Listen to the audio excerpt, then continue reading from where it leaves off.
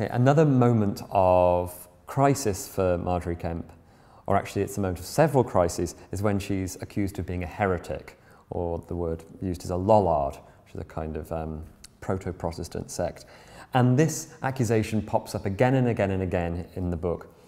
And it gives Margery Kempe some of her most saint-like incidents, where she's the kind of lone voice being pursued by the crowd. I'll just read you one moment where she's being accused.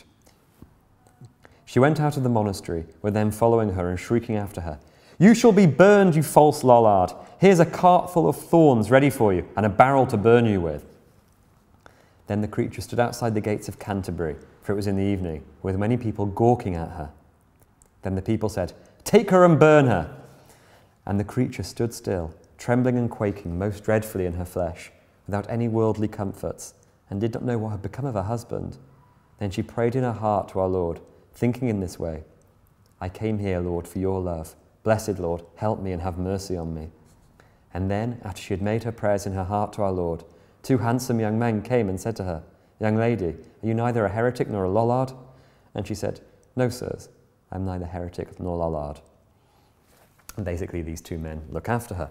But again, this is a very striking portrait of her doubt, of her loneliness, of her isolation, and of Kempe needing to pray at this moment when she's being pursued by a crowd in Canterbury.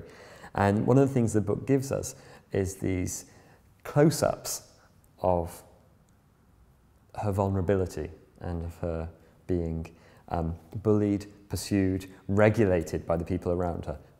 But they always turn out well for Margery, and that again allows her to prove her saintliness, God's providence, God's care for her.